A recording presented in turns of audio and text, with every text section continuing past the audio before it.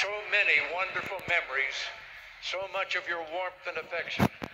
We cannot thank you enough for the honor of your friendship.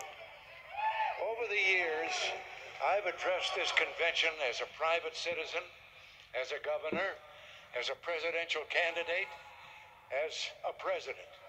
And now, once again, tonight, as private citizen Ronald Reagan.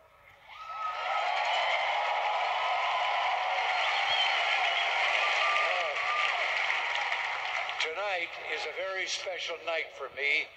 Of course, at my age, every night's a special night.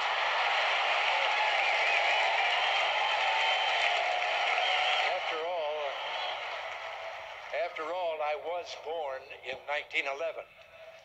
Indeed, according to the experts, I have exceeded my life expectancy by quite a few years.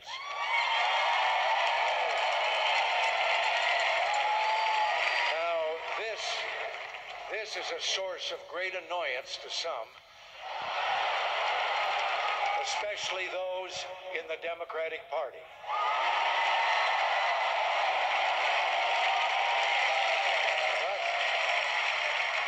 But here's the remarkable thing about being born in 1911.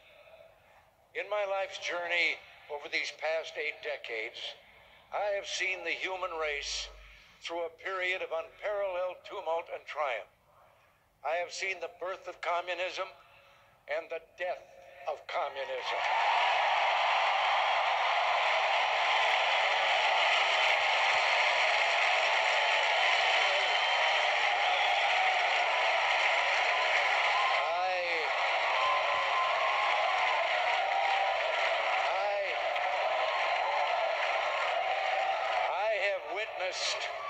I have witnessed the bloody futility of 2 world wars and Korea, Vietnam, and the Persian Gulf. I have seen Germany united, divided, and united again. I have seen television grow from a parlor novelty to become the most powerful vehicle of communication in history. As a boy, I saw streets filled with Model Ts. As a man, I have met men who walked on the moon. I have not only seen but lived the marvels of what historians have called the American century.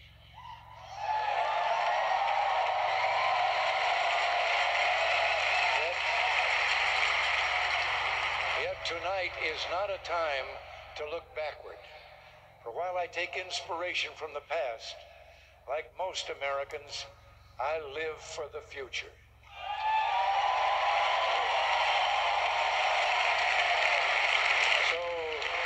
So this evening, for just a few minutes, I hope you will let me talk about a country that is forever young. There was a time when empires were defined by landmass, subjugated peoples, and military might. But the United States is unique because we are an empire of ideals.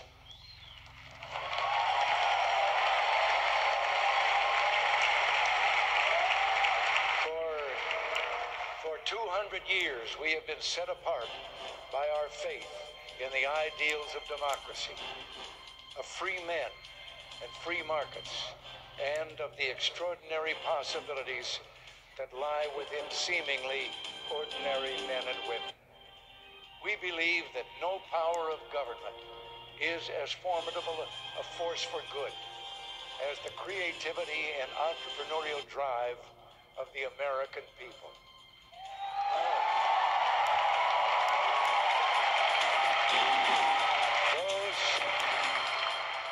Those are the ideals that invented revolutionary technologies and a culture envied by people everywhere. This powerful sense of energy has made America synonymous for opportunity the world over.